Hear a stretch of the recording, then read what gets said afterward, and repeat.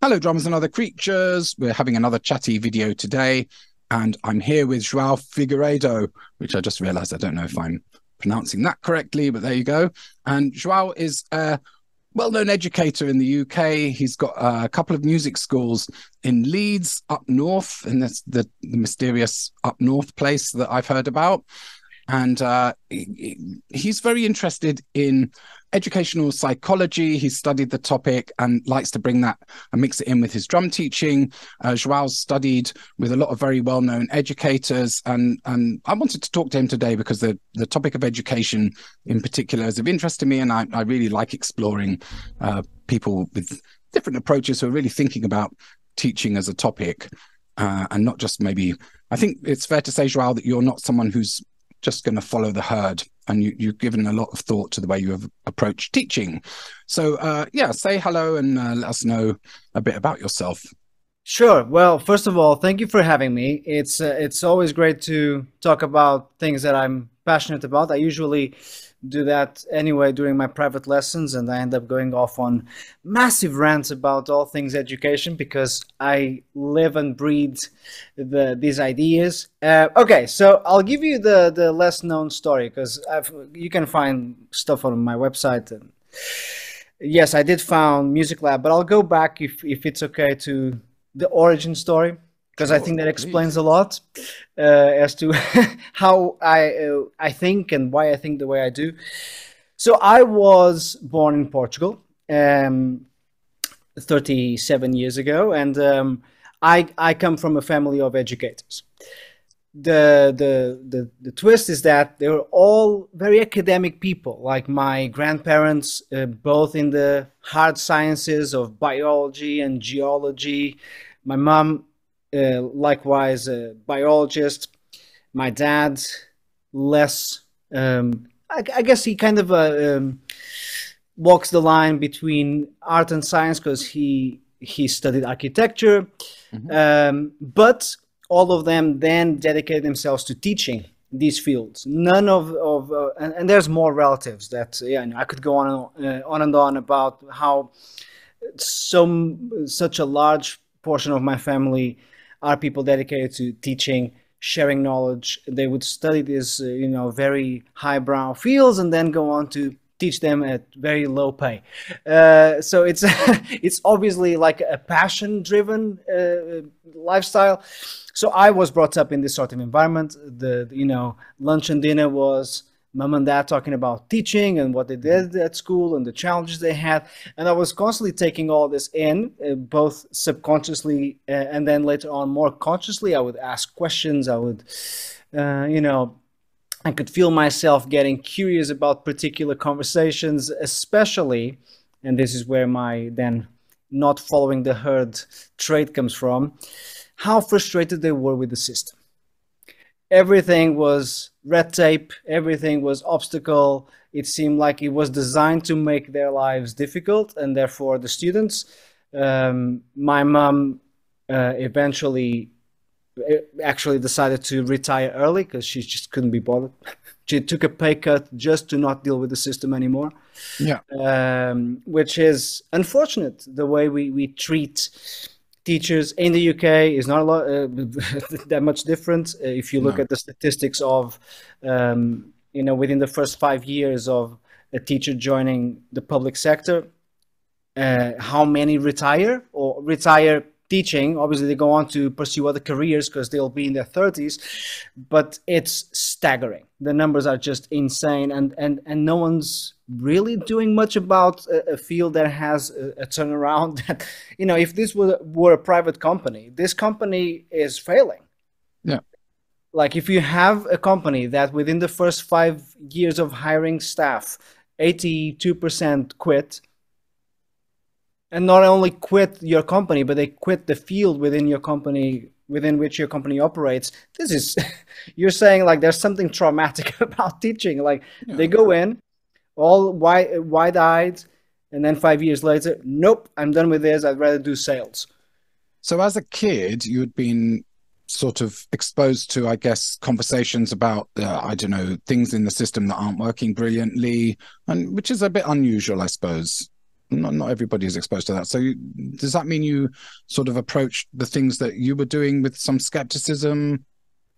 All the skepticism. I mean, I was pretty adamant on I am not teaching at any public school ever. Yeah. And I've stayed true to that statement ever since. I won't do it.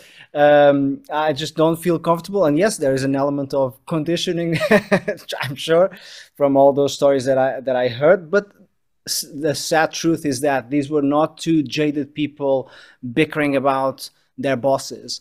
These were two people who are still extremely passionate about teaching, and I could see the progression. It wasn't always like that. Over the years, our societies have morphed into more and more this neoliberal sort of format of, create the next generation of workers. Exactly. Yeah. Well, I sort of suspect it's sort of been the intention of the sort of national school systems 100% founded. And so you learned. Were your family musicians as well, or was the teaching the thing that rubbed off on you? Not at all. Yeah, no one really plays anything. My granddad sort of half played the mandolin, but not really. It was really a hobby. Yeah. And so, but it was really a hobby thing. So no, I was not brought up in an artistic environment at all. Like I said earlier, my dad would be the only person really in my close family who kind of walked that line because he studied architecture. But he was fairly artistic, still is. He's still alive and well. He paints, he sculpts, but his main profession was within the architecture field. Which again, it's kind of like a scientific approach to art, right? Let's make sure this house doesn't fall before anything else. So you want it to look nice as well. So exactly, yeah. Eye. And so how did you start drumming? Like, what sort of age, and what was it that drew you to that? Yeah, the backstory is actually not very, it's a bit of a cliche. It's one of those things, you get to a certain age, I was 4 or 5 years old, parents ask you, what would you like to do for your activities? I probably knew someone who played music. I said music. As a parent myself now, that's kind of those decisions. Now I'm on the other side of it. I ask that question, and my son tells me things that are clearly quite arbitrary. Like it's something that he thought of that day. Yeah. But that's great because then you just expose them to those activities, and that's what happened to me. Joined the local music school. Drum teacher was not too keen on teaching someone so young. I'm still not very tall. I was very short then, so I couldn't reach the pedals. Oh. And he kind of tried to deter me by, I think my personality showed that day, because he tried to go like, oh yeah, I'll teach you, but it's just going to be snare drum stuff because you can't play the kit. No. And I said, okay. I think he wanted me to say no. But a lot of kids they are put off by the snare drum stuff, aren't they? Oh, I loved it. I was like, okay, that sounds fine. And then I really fell in love with the whole rudimental stuff and technique, and I'm still very nerdy about that stuff in the most positive way. But that was really the upbringing. There was join the local music school. Then I just played a bunch of other instruments or attempted to learn them. Still at the same school, I would kind of like every 2 years or so, I kind of do a little bit of a search about like, what about bass? What about piano? So I ended up learning the piano decently. Kept going back to the drums though.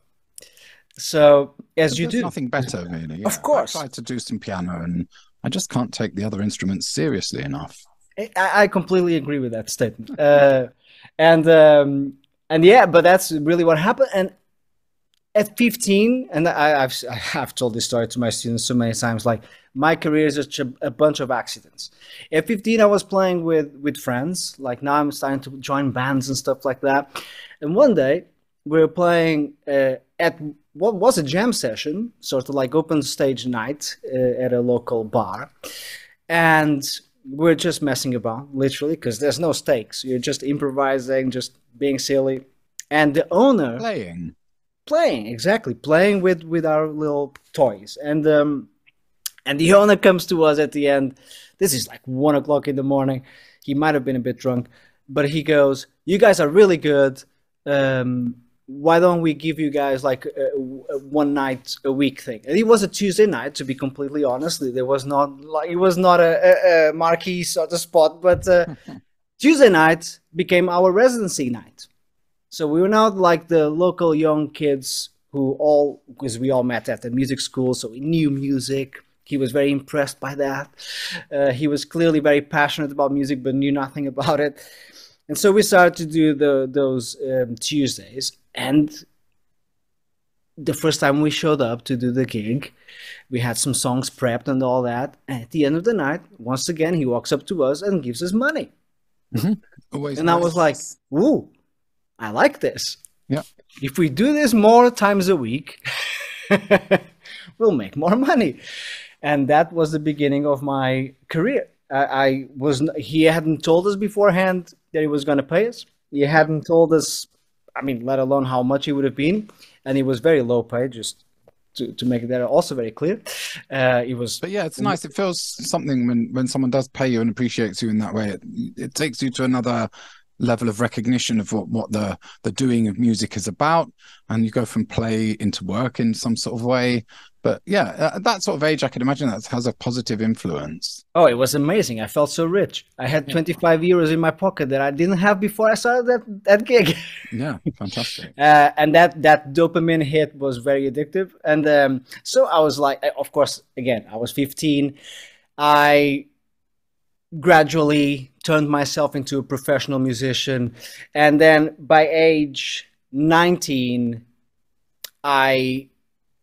it was again a very strange accident. I'm just outside new music shop, not a music school, that had just opened in my hometown, which is a very small town outside of Lisbon. So there's not a lot of action, let alone competition for music schools. There was the only one. So I'm just hanging out with a friend of mine who worked there, and then suddenly one of the owners sticks his head out the door. We were outside, and he goes, "You play drums, yeah?" And I go, "Yeah." And "Can you read music?" "Yes." "Do you want to teach drums?" And that was my job interview. Okay. Had you thought about teaching before that point? Not really. So it's like, it wasn't like you'd sort of taken the family profession and thought, I'm going to apply this to my music. It just sort of happened. I think not yet. Yeah, not yet. I mean, I was 19. Yeah. I had been studying the drums for a long time, and to be honest with you, and this is something that might relate to a lot of people listening, I thought this is what it is. Being completely honest, I thought the job was you gig. Mm-hmm. Never like even occurred to me that you could just dedicate your life to teaching. Like it just felt like that's what people did when they were free. Yeah, I think it's sort of like until you're like at least 30 or something like that, it's not something you want to think about particularly. I mean, I felt like it was definitely, oh, well, I don't know that playing is going to be my thing as work, and sort of teaching was like, oh, I suppose I better try teaching. And that happened to me as well by accident. People just said, oh, teach me the drums. Yeah. Like, oh, all right, fair enough. And it's sort of fun when it's not something you're trying to do for money. It's fun even, I mean, I love teaching, but it's, yeah, when it just happens. I think a lot of people, they just happen into teaching. Show me some drumming. Yeah, 100%. And in my case, that was the job interview. But then as soon as I said yes, I had that moment that we often do in life as we get older, where I saw my future. Yep. I was like, ooh, I can do this. Because I actually realized in that moment, yeah, it triggered this awareness that I think I know a lot about teaching, actually. Oh, okay, that's interesting. I knew I was inexperienced in the actual doing it, but there was something in me that gave me that confidence to be like, I think I can just show up and observe. Yeah. And that's kind of what happened. They gave me one student who was a 4-year-old girl. Actually, I posted recently on my Facebook, like a couple of weeks ago. I had like this memory of my beginnings for whatever reason, and I realized that she's now 22. Oh wow! Like, oh wow, I have no idea. That's completely a lost question I touch. always ask people. Are you still drumming? Yeah, well, I haven't spoken to her in some Yeah. 16 years or whatever, um, 17 years that was, and yeah, I have no clue. I mean, I wouldn't even be able to recognize her, which is in a way funny and also a little scary because the passage of time is a little like, whoa, what's going on here? But It's funny, especially when I think when you have your own kids, they sort of progress in this very gradual way. But when you know a child who then you don't see for a while and then they rematerialize, it's quite shocking I when you know. see them growing I up. mean, But, well, I suppose even with friends and stuff, where they all my friends have got like absolutely. grand, Yeah, I've started to have that those encounters where I see, especially when I visit Portugal now, because obviously now I've left Portugal for almost a decade ago. So I go back there just on holiday, seeing family, and I see a student again. I come from a small place. It's not hard to see familiar faces, Mhm. and I see someone, and I'm always a bit like, I'm going to look like the weirdo waving, and they have no idea who I am Yeah. because I they've mean, completely forgotten, like, who's this guy waving at me? So it's I weird. don't. Yeah, you've got to be careful with that. But, so so what happened then from the age of 19? You've been around the world a little bit. You've been here and there. I think did you pursue the playing career and the teaching career in parallel? I did. Yeah, I did up until I was 30, really. In fact, up until I moved to the UK, when I moved here, my first two missions were, okay, I got to find myself five, six students, let's go, and I got to find myself a band. Yep. And that happened within the first like 3, 4 months. And that band, we ended up touring quite a bit within the UK. And the decision to stop gigging actually came because of that band, and not because they were great guys, but because they were actually picking up some steam. I started to cancel lots of lessons, and I was very annoyed at myself, right? I was like, this is really frustrating me. I'm not like emotionally, this trade off is not serving me. Mhm. Like being in the car, driving to the gig, loading, unloading. But I was like, yeah, I mean, those 60 to 80 minutes on stage are fun. Everything surrounding it is super annoying. Yeah, very. Yeah, I agree with that. And it's interesting. I always find that students or parents of students like to hear that a teacher is actively gigging. And whenever you look at someone's website, they're always advertising how busy they are as a musician. But I have quite a few students who come to me because their teacher is always on a gig, and they Yeah. don't have the time necessarily to have the dedicated schedule that helps most students when they want to sort of make regular progress. And so, yeah, it's a funny thing, isn't it? There's that sense that people like the idea that you're an active performing musician, but actually, I think the teaching is has different requirements and different obligations.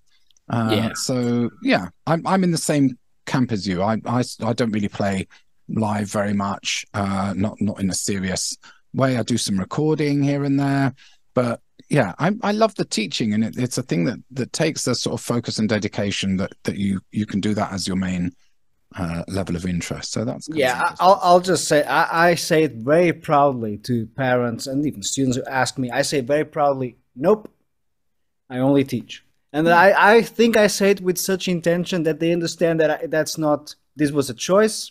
Yep. And you know, that means that when I'm here with you, I'm thinking about this Yeah, you're dedicated to exclusively, their path and their development. and that's it. I got no other distractions besides, you know, normal human distractions such as, you know, YouTube and Yeah. So how did you TV. come to sort of open a music school? I've been an independent teacher for a while and taught in various scenarios. At the moment, I'm fortunate enough to do it sort of from my home studio. But you've gone to sort of the next level, I guess, and develop some premises. Your Yeah. music school is Music Lab, isn't it? Hmm. And you teach. I don't know. Tell me what you teach. All the instruments are being taught at your school. Yeah, I mean, currently we have two schools. We have about 215. This is a roundabout number, but 215 students a week. 12 teachers, 13 Wow. teachers. Yeah. Sorry if I'm And is it forgetting mostly about the sort of rock and 14. pop based stuff? Is it piano, guitar, drums, obviously? Yes, Yeah, singing. We also offer violin. We also offer saxophone. It really depends Oh, on. fantastic. We'll keep adding stuff as people ask for them, right? It's a little bit of just how it works. I don't have a set uh, list of instruments we offer. If Yeah. suddenly 20 people ask for triangle lessons, hey, let's make it happen. Why Uh, not? Yeah, absolutely. It's a deep subject. So, so what are the kind of things that have informed? I mean, like one of the things I feel like watching the online sort of educational space evolve and develop, and I've developed with that. So I was a teacher, sort of developing my teaching skills, and I had my teachers who sort of supported and mentored me. I've also watched a lot of YouTube videos and studied all that material that's around, and yeah. So a part of my interest is like, what are some of the myths of, I guess, teaching where everybody says you must do this, and like what are some of the approaches that you have to teaching that might be a little bit different? That like, okay, one of the things I find is that especially when like, well, with the adults, there's this expectation that a teacher is someone who's going to tell you why you're wrong, why what you're doing is bad, which couldn't be further from the experience that I've had. I mean, I know that you also still study under other teachers. I study, and I've never had a teaching scenario where someone's just like telling me I'm wrong about something. And so there's one sort of misconception, as if they've carried this idea from school where the teacher tells you, oh, your geography homework is wrong and you're bad. And so I'm giving you a bad mark or whatever it is. And so adult students definitely are still carrying that kind of thing. And I notice as well that children are sort of quite similar, even though they don't express it so explicitly. So yeah, maybe give us an idea of sort of what your approach is and whether you can speak about how you sort of support your students, and whether or not, or maybe we can help to share this idea that a teacher isn't someone whose job it is to tell you you're wrong, basically. I mean, it does. It does. I mean, and immediately so many things came to my mind. I had flashbacks of lessons with adults who showed me that trauma, because that's what it is. Yeah, I might go. Yes, it really is. I might go just as a preemptive warning, a little long-winded because this is what I do. But interrupt me at any point, like just go. I've got a question. I've got. Oh, I can do that as well. Awesome, because this is really like my main focus. And now that, just to tie it back to Music Lab, now that we have several teachers on board, they all go through this level of training where they don't, in a way, bring into their teaching potentially things that they've experienced as students, both from their music teachers, which is possible, but also, like you said, like in the mainstream education system, because that's where a lot of the damage comes from. So I don't know if your viewers saw it, but I was nodding very aggressively when you said that. Yeah, because I was like, yes, it's there's so much. Yeah, so many problems in the educational system. But from my personal approach, so I suppose I have a few underpinning philosophies behind the way I approach teaching. One of them would be something that's very well known nowadays, fortunately, because it's a good thing in my opinion, which is growth mindset. So I score progress over achievements and accolades. In fact, if you go on Music Lab's website, the tagline right at the top, it says something like "People before music, progress before accolades." Yeah, fantastic. I'm going to make it very clear. Are not a good drug, in my view. No, because it's a never-ending. It's a run. It's a race to the bottom because you're constantly like, oh, it's not enough. It's not enough. Progress, though, it's an ongo. It's a verb, right? Not a noun or an adjective. And I that's how I assess myself. I'm always pushing myself. That's pretty clear in my own career, but the fun I have doing it tells me something.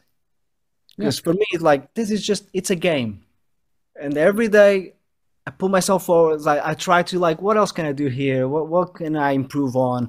Sometimes it's a little deeper. Sometimes it's a little more superficial. Like, what other classes can I launch? Yeah. right? It's not the deepest of the the missions, but it's part of the game that I'm playing. So I remind my students of this, right? Drumming is just another game, right? And as soon as you learn the rules, you learn two things. You learn that when you break them, yes, you won't sound as great, but you will also learn to walk that line between rule following and creativity, Yep. right? Which is very, very important. Extremely, and It I gets find forgotten by a lot of teachers and yeah, yeah. and students.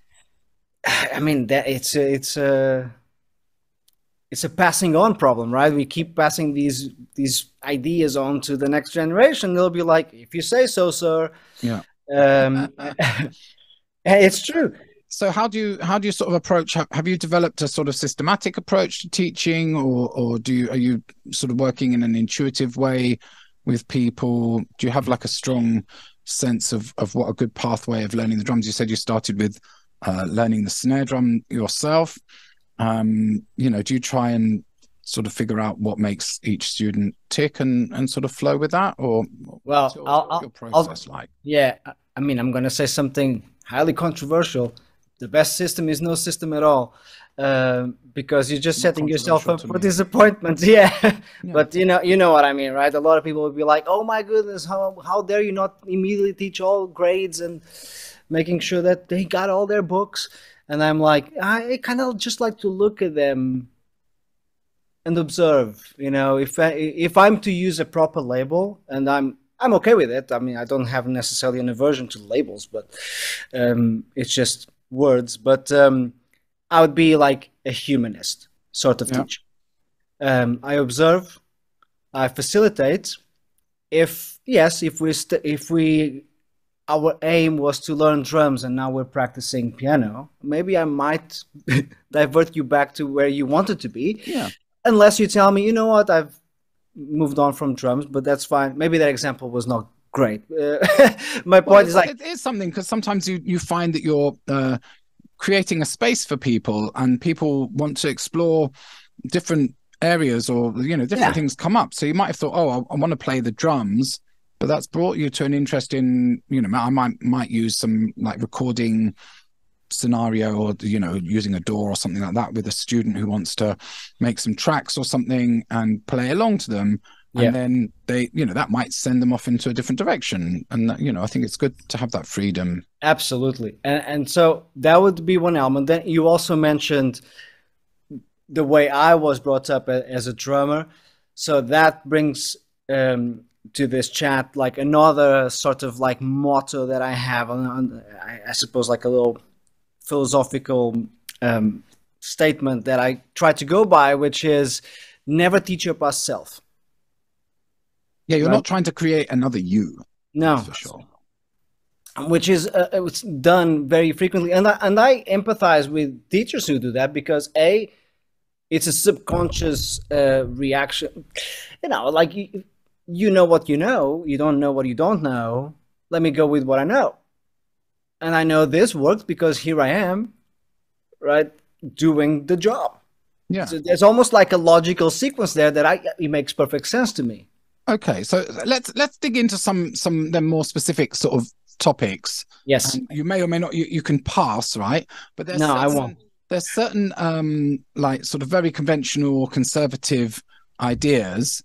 And one funny thing is, if you say this idea is not the be all and end all, the reaction to that often seems to be in your saying that you hate that idea altogether. So for example, one of the most common things you'll see is somebody going online saying, I've just got a drum kit and I want to learn how to play the drums. What should I do? And then 20,000 people go, get a copy of Syncopation and Stick Control. And that's this gut reaction, or not gut reaction, knee-jerk reaction. And it's like, yeah, you might want a copy of Syncopation and Stick Control. You might not want it now. You might want it now. You might want it at another point. You might never use it at all. There's this very, I don't know, just a fixed idea. So, okay, thing number one, let's create a sensation. Does everybody need to get a copy of Stick Control and Syncopation? No. Uh, yeah, I hesitated not because I didn't know the answer, but I was thinking, how do I say this without sounding condescending? Well, it's tricky, isn't it? That's the thing. People always take these things the wrong way. I'm 100% in agreement. So let's hear your rationalization. I mean, from my perspective, so if I'm teaching a complete beginner, I I'm trying to think to myself now, at what point do I actually recommend a book?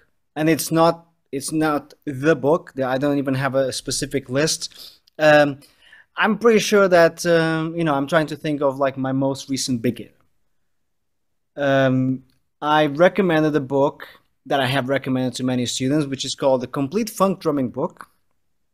Shout out to Mr. Jim Payne, who wrote a very nice book. I mean, it's not a groundbreaking really cool book, right? But it's well organized.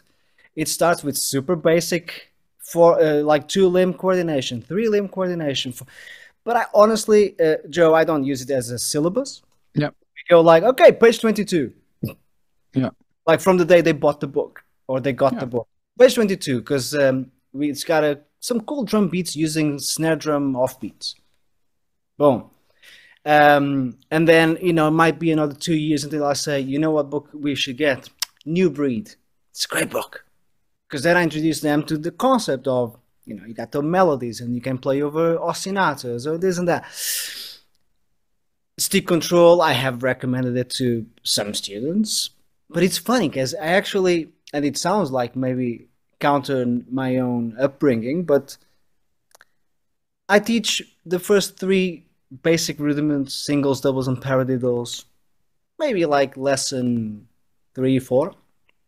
Yeah, you've come to the next controversial question is well, let's generally say, do you have to learn the rudiments to be a drummer? Because that's the other sort of stuff. It depends on that. I suppose that depends on. We're gonna get into the maybes questions, right? Because it's like it depends on what we also call rudiments. If I'm just being purely what's the word that I'm looking for? I suppose like very logical and very just pragmatic. A rudiment is just a sticking, and then we've agreed on this taxonomy of names and stuff. Some rudiments, isn't it? Yeah, I mean, one of my teachers, I know he wasn't the first one, but one of my teachers once told me, look, there's 2 types of drummers: the ones who know their rudiments and use them, and the ones who don't know their rudiments and use them. Yeah. You might as well be the type that knows them, because you're gonna have a bit of a head start. And I was like, yeah, I completely understand what you're saying. Like, you can't avoid using singles. I mean, you pretty much can't avoid using doubles, because if you're gonna start to set up a fill with a little diddle with something, well, that's a double. Yep. Okay, you might be able to avoid using flams, but probably shouldn't. If you want to be a rock drummer, come on. Yeah, you could actually much easier avoid doubles than flams. Like there are rocks. There's quite a lot of rock stuff where you wouldn't hear a double stroke. Yes, that's true. Yeah, I'm thinking to myself, like, even when you hear drummers like wing their ghost notes a little bit, and every now and then they buzz the stick on the snare. Well, let's clean that up. That's a double, but let's clean it up. Yeah. And then, I mean, it really becomes a game of, okay, I know I'm going to have to use these, because if you keep pushing yourself in the game of drumming, yes, you're going to find that song by Nirvana that has the big flam fill. And then you're going to find like a funk little drum beat, like that's got a little bit of a buzzed ghost note. So maybe let's talk about drags. What's the deal with this? I'm a little bit of, again, going back to my approach, I teach widely. So if you come at me with an example, oh, I'd like to learn this song, my brain goes, yeah, let's take this apart. Yeah, and you sort of create the curriculum around the music people are interested in. Yeah, and then we go wide with it. So let's take this apart, and I'm going to look. Okay, for this song, you need this skill and that skill and the other skill. Let's put this on a list. And I am quite, but the best system is no system. But then, as I'm in the teaching process, I'm actually quite organized. Because I mean, I assume that from your learning process, you would have a good sense of like the systematic formalities of music teaching and drum teaching. I've attained a lot from all my experiences as a student, and Yeah. so even with a very wide open system of teaching, where you bring what you're interested in, then Hmm. I will take that and turn that into a page of different exercises, develop vocabulary, and so on. I'm That's it. assuming. I think I'm getting the sense that we would probably recognize each other's teaching style. Yeah, but that's exactly right. That's what you just said. Like you come at me with a specific, I'm going to turn it into a concept. Hmm. We're going to go up and wide. And I always say I'm very open. There's no trick. There's no sleight of hand. I'm not trying to trick you into learning things I want you to learn. This is what it is, right? That's a very commonly accepted notion, Joao, that Yes. the teacher, and a lot of people talk positively, oh, my teacher, he tricked me into learning. And I always think, well, no, it's fine. If you want to do this, do it. If you don't, then that's cool. Yeah. Yeah. I'm very open. I'm always like, okay, so here's in fact, like, depending on the age of the student I'm dealing with, but I'm thinking of a student that I taught yesterday. He's an older student, and he started late, so he's trying. And you mentioned adult students earlier, and he's trying to. He's at this stage in his mind where there's a bit of a tug of war there between where he thinks he should be and the way I put it, and sometimes I can be a little direct with Yeah. the way I say things, where he deserves to be. Yeah. And I've said this to him, and I said, "How many years have we put into this?" And he looks at me like he gives me that sigh, like, "Yeah, I know." No. Give me an answer. How many years? I don't know. 2 weeks exactly. Yeah. Come on. Yeah. Like this applies to everything in life, right? You want to build, you want to go to the gym and be a super jacked sort of person. That's going to be 10 years of your life. You want to be a painter. That's going to be 10 years of your life. You want to be a drummer. That's going to be 10 years Well, of your life. yeah, that's sort of brings also this idea of sort of how you sort of help students develop their aspirations as well. I'm becoming increasingly skeptical, or there seems to be this sort of drive to get everybody to focus on being the best and being virtuosic and all of that. Yeah. And I think that sometimes that takes away from also thinking, oh, well, this is just something I can enjoy doing. And there's certain degrees, there's the whole thing about drumming being sort of easy to get going, I guess. So, and which can sometimes be a little bit challenging in the teaching scenario, because somebody can play Eye of the Tiger quite quickly, and then it's like a little bit difficult to get them to understand that, okay, there's a certain amount of struggle involved as well in the process.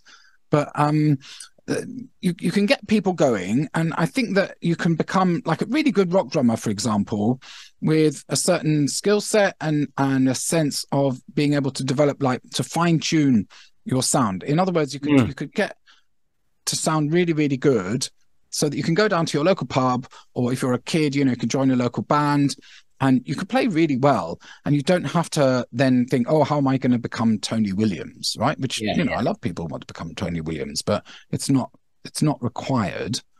How do we manage sort of people's expectations of that? Because I find people get into a sort of guilty thing. Oh, I haven't practiced 8 hours today, and so it's how do we manage people's expectations, or not manage them, but how do we encourage people in the right way, I guess?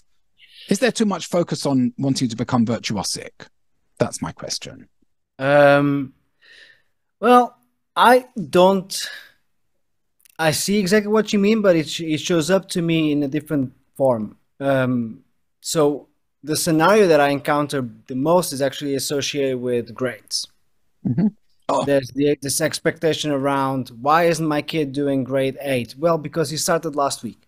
Mm-hmm. First of all, like I'm already very concerned about this. And we've turned some people down, like parents, right? Because I don't like the idea that I'm turning the student down, but I have to put them all in the same agglomerate. And I say, you're not going to like the way we run things.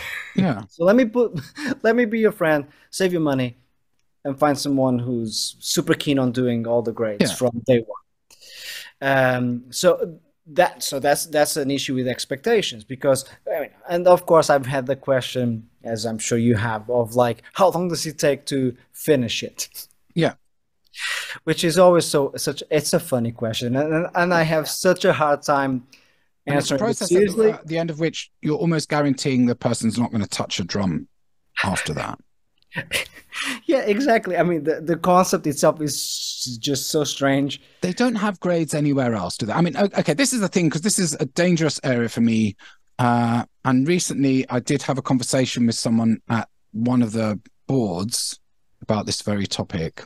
Yep. And it's a bit dangerous, because something that I worry about, if I say exactly what I think, then it might come across as maybe being uncharitable towards the people who enjoy going through the process. Because I have some students who really, they want to go through that process, and I recognize that if that's what you want to do, I'm cool with it.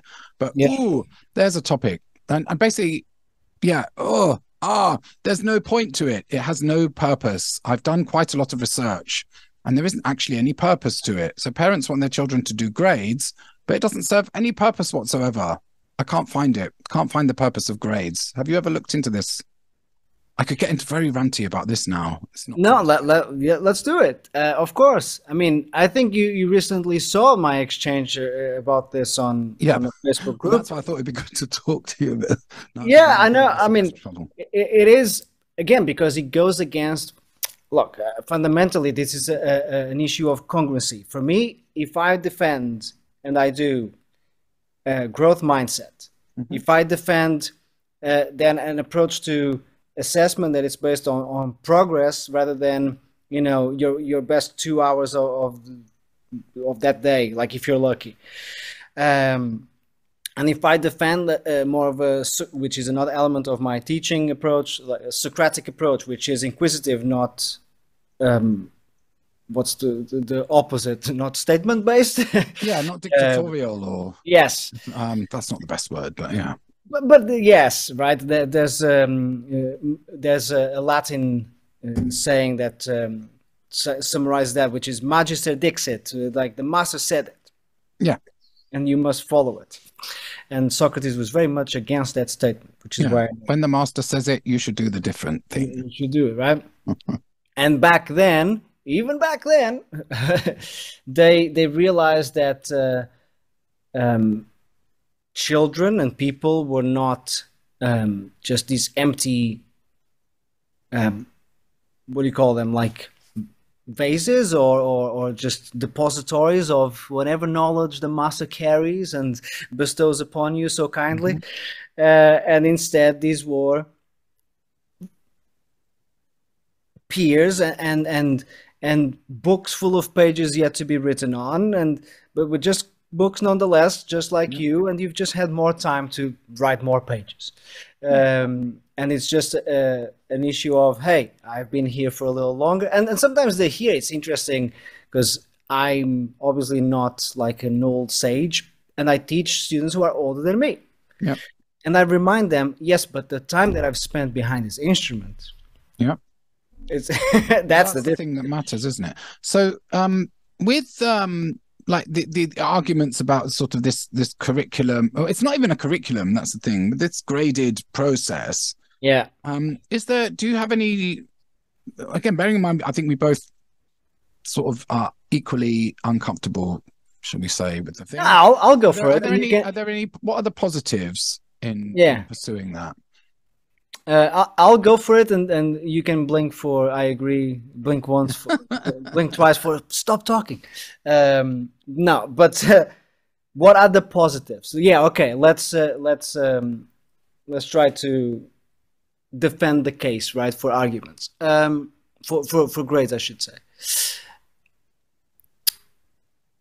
The positives would be on a very practical level.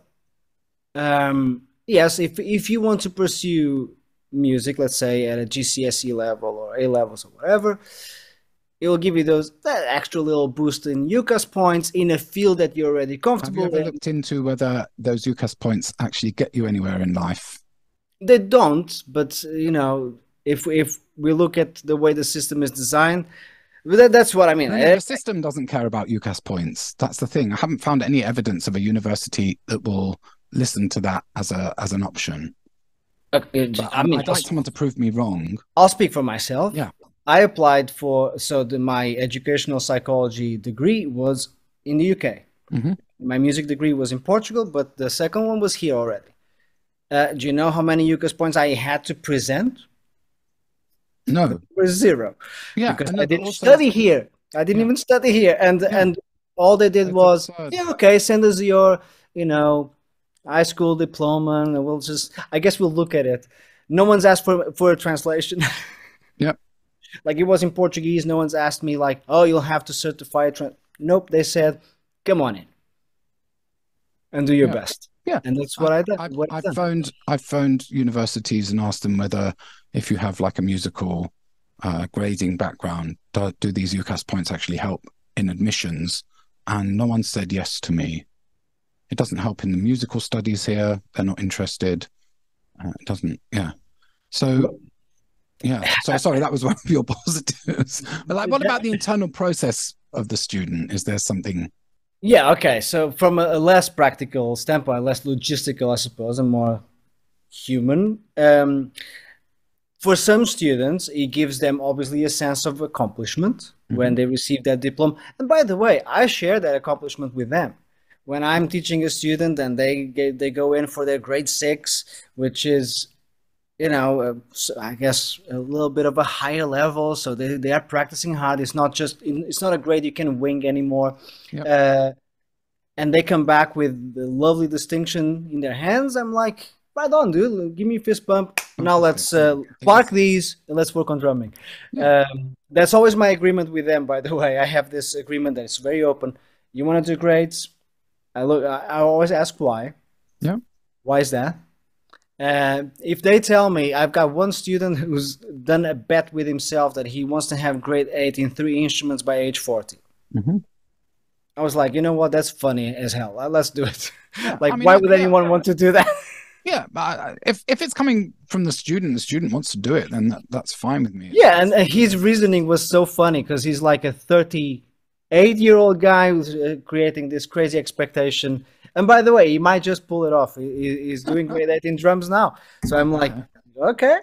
And obviously, I'm okay with supporting students in achieving those things. Again, as long as the why aligns with what I do as well, because, why would I do something or teach in a way that's just against my natural grain? I've learned not to do that. It just upsets me. I don't want to do that. I want to have fun. But then once it's accomplished, we have this agreement that, okay, for the next 6 months, we're not talking about the next grade. Yeah. I mean, we're just going to learn drumming. Approach. Yeah. We're just going to go wide and you're going to make me happy again. Yeah.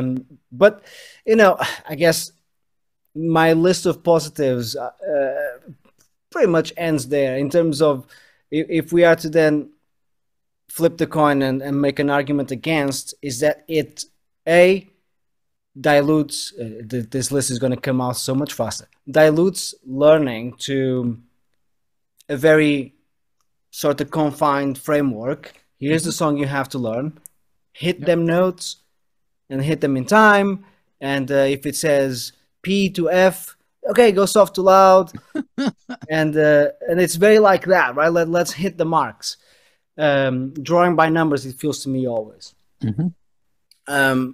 So it dilutes teaching from that perspective because it becomes very much learning by rote. But also, it's deceiving to the actual student as to what their actual level is, because I've seen people play grade 6 material. Their sound is horrible.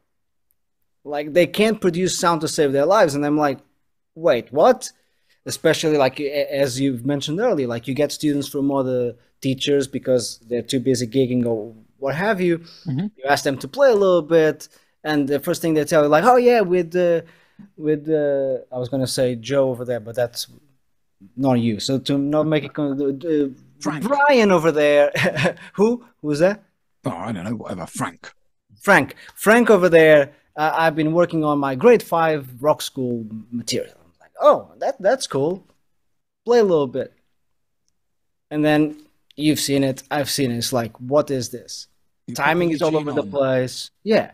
What do you do? Timing is, yeah, exactly. And even they start playing, but it's like they have no authority in their sound. So for me, if you're telling me grade 5, okay, that's one grade above mid-level. Hmm. You should sound one grade above mid-level. Yeah, you should be able to just play a song. I mean, I think one of the things about the whole thing is it's like trying to force this like European dead white guys in wigs mentality onto an instrument that's improvisational, that's about, you know, learning by ear a lot of the time. But yeah, it's yeah, I could so go into I could really get into like, we could have like a 3-hour conversation about it. And sometimes I wonder if there's any point actually. I know what you mean. Yeah, I've refrained. Yeah, I People know. react to those things. I don't know if you know, if you look through my channel, and my first like conversational video was with a guy, and we decided to discuss a certain well-known drummer that everybody worships, and I was sort of, I have a bit of an issue with just saying, look, there's no gods really, and I've got nothing against anybody in particular, but you know, and so there's a part of wanting to sort of butt up against some of these conventional things, and then there's another part of then thinking, actually, why focus on that? But I know. yeah, it's a funny business because people seem attached to it. I mean, I had a conversation with someone within that institutional framework, and I pursued quite vigorously the question of, what do you believe is the benefit of doing this? And the only concrete thing that they said to me was that it gives teachers who don't really know what they're doing a pathway. Right? That's sad. Because I challenged them to show me some information that they had about it providing educational benefits and so on and so forth within the institutional settings and so on. Does it help people actually, because they advertise it helps UCAS points and all of this. So parents come and they say, oh, UCAS points. And so that's why I phoned around, because I want to say to people, and I do say to people, look, do your own research, because I might just be barking up the wrong various trees. So do your own research. But no one's ever come back to me and said, aha, I spoke to the University of so-and-so, and they said, in order for my child to become a dentist, they need to be really good at the drums. Or no one's ever, anyway. So yeah, I'm okay. I feel like we could have a rant, right? About things, and maybe there's a thing. Yeah, what I'm thinking is, we've had quite a nice little chat for about an hour. Yes. And I don't know if maybe it might be interesting to sort of go away and have some other chats, maybe thinking about some topics that we might find interesting that we could both get stuck into. I think some myth busting in terms of you're talking Carol Dweck, right, with the growth mindset. Yep. There's peak, there's all this, there's quite a lot of sort of sort of educational stuff all about how you can learn, and that are sort of pushing up against conventional things that a lot of people believe. And what I suppose I think is that there's a lot of people who are so held back from pursuing their interest in learning an instrument, whether it's drums or something else, or learning anything, because they believe all this crazy ideas that they got from going to school, which is you have to sit quietly and do what you're told, and the teacher tells you this, and then you have to do an exam or some sort, otherwise you don't know what you're doing. Yes. Maybe there's some sort of interesting way we could have a conversation like that would, because I feel like I want to help like all those people who are sort of watching, I was going to say Drumeo videos, but you're related to them. No, I'm not. All right. Okay. So, but people are watching these online courses. Yeah. Anyway, I feel like there's things that we could say that would help people feel more positive about their ability to learn. There's a topic of self-teaching. I'm just thinking actually a million topics that I can get into. Yeah. Well, I mean, I can, if we want to kind of like set up a little cliffhanger for future conversations, I'll say my belief on, I suppose I try to be as nuanced as I can, so I myself don't fall into my own biases and my own mental traps. But I do believe that everyone's potential is much, I'm not going to say unlimited, but it's much farther away. That ceiling is much higher than what they think it is. Everybody has a lot more potential than they believe they have. 100%. Yes. And that's something that that's the navigation process with them. Like you asked me earlier, like how do you manage their expectations and aspirations, right? Because it can go both ways. Their expectations might be too low, or too high. They can walk in there and be like, I see, how many times have you heard this one on a first lesson, especially adults? Children don't really say this, but adults like, oh, I bet you've never taught anyone as bad as I'll be. Every student, yeah, every adult. And I'm like, my dude, okay, lesson number one, don't speak about yourself like that. Yeah. I immediately go into my psychologist mode and be like, nope, okay, let's make a deal. You want to work with me? You're going to be kind. Don't diss yourself. You're going to be kind to yourself. Whenever the struggle's on, you're going to remind yourself, I've struggled before. And then when I persisted and I seeked help, and that's, hey, that's me. I'm here. You can ask questions. I always remind them, you don't have to do this battle alone. Yep. But by the way, picking up on the topic of self-teaching, I do tell them, if you turn those rhetorical questions we ask ourselves, like, why can't I do this? And you change the intonation to, why can't I do this? Yet. And then start answering it. Yeah. Right? Yeah. Actually grab a pen and a piece of paper and write it down. I'm not using metronome. I'm not counting out loud. Let's do those things instead. Okay. So with a view to not taking up too much more of your time today, yes, if we maybe we could come back and have another conversation and see this a little bit of an introduction of getting to know each other a little bit. Sure. And maybe think about, because I'm interested, and again, there's this slightly conflicting thing of like, I'm very interested in the self-teaching and what the boundaries are, and the thing of talking about self-teaching as someone who's making my money teaching people. But I think there's a lot of things that we could maybe discuss that would be helpful to people, but might incorporate a combination of doing it yourself and then maybe being able to interact with someone who's got a bit of experience, because I don't think anyone's really self-taught. Charlie Yes, I agree. Sat and watched other people playing the saxophone quite a lot. So when they talk about someone self-taught, that's complex. But so how about we get together again and have a chat about the self-teaching thing, and maybe also this idea of, potential and understanding that, there's no, I think we're in agreement. There isn't a sort of fixed thing. You're not like either, I haven't got a sense of rhythm. All of that is just ludicrous. Yep. So yeah. And because I'd really like to provide some sort of insight from just point of view of just normal everyday experience. I'm not a scholar or an academic, but I've developed I've read the work of scholars and academics and developed a sense of everybody can do a lot more than they think they can. So let's do that, Joao. Let's do it. I'm up for it. Practice getting the name right, because is Joao Joe or John or something it's John. Yes, it's John. Okay, cool. All right, so we'll wrap it up here. What I'll do is I'm going to provide a link in the description to Joao's music school, so there's a little bit of information about him there if you want to learn a little bit more. And then the cliffhanger will be, we will do this again and the cliffhanger will be, we'll do this again, and I'll leave you with a sound bite, right? Our job as teachers is not always necessary to provide solutions, but new problems you didn't think of. Beautiful. I love it. Great place to sign off.